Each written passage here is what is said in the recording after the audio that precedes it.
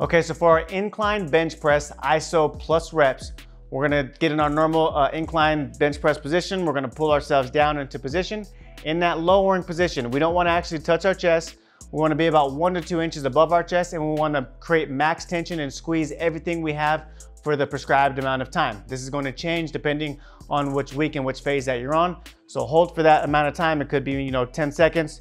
You're squeezing as much as possible. Make sure you do not rest on your ligaments. You don't want to just be putting all that stress on your shoulders or your elbows, things like that.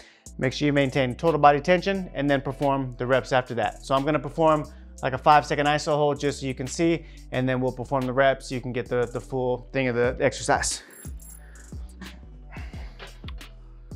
So make sure your hands are nice and even on the bar. Feet are planted firmly. Total body tension. I'm squeezing the bar. Press up. We're gonna lower down and we're gonna hold. We're squeezing. I'm squeezing the heck out of the bar, squeezing my quads. I'm driving my feet through the ground, squeezing my chest. After that hold, we're gonna go into reps.